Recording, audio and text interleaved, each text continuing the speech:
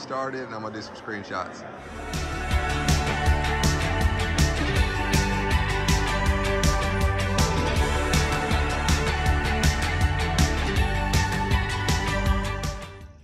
Hey y'all, Shane with Damascus Road on the Road, and today is Easter.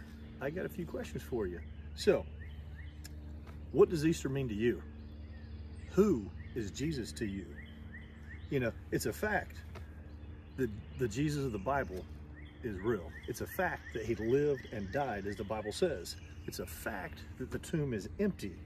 It's a fact that was all prophesied, and it's a fact that you are going to spend eternity somewhere. It's a fact that you and me deserve eternity in hell. It's a fact that only through Jesus' death on the cross are we able to escape the hell that we all deserve.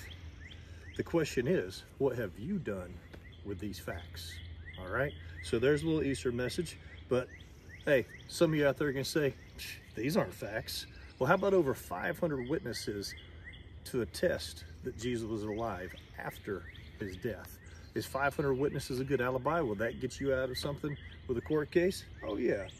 It was predicted 100 years before it would happen, predicted where he would be born, where he would be from, raised, how he would be killed. All that was prophesied and came true. Fact. Now, you say it's not fact. You prove to me that it's not fact. I say it is. Now, attached here, I've got some study notes for you and a couple of my favorite Easter songs.